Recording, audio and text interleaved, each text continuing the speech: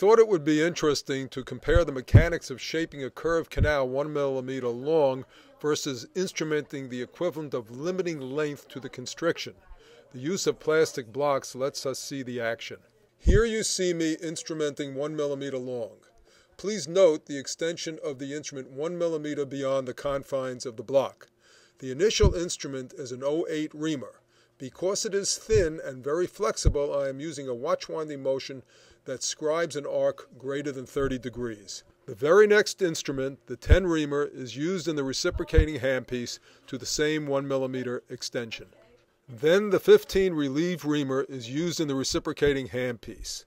As the reamers become thicker, there is increasing resistance to apical negotiation, but never so much that it feels like I am hitting a wall, something I would easily detect with relieve reamers if it occurred.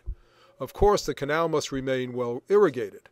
Please note the partial recording of the curved canal in the instrument, a wonderful property of stainless steel. We now instrument 1 millimeter long with the 20 relieved reamer. The canal now has a glide path to safely use a tapered piezo, generally to within 6 millimeters of the apex. Its main purpose is to straighten the coronal curve, making the rest of the instrumentation sequence far easier. After irrigation, you can clearly see the tapered preparation in the coronal 2/3 of the canal after the use of the tapered piezo. We check our patency with the 20 relieve reamer and then proceed to the use of the 25 relieve reamer in the reciprocating handpiece. Please note at this stage how easily the 25 goes to length.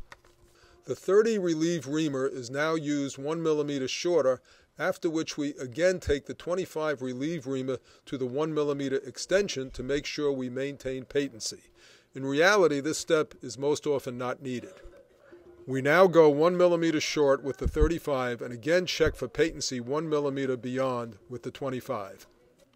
The 40 relieve reamer is pulled back an additional millimeter, particularly in thin curved canals where the potential of a stiffer stainless steel instrument could increase distortions to the outer wall, again checking for patency with the 25.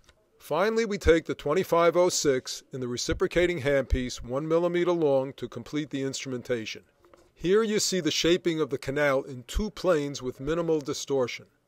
Considering the fact that a plastic block is about 1/3 the hardness of dentin and would distort that much easier than dentin, the lack of obvious distortion using the above technique underlines a common sense rationale for this approach.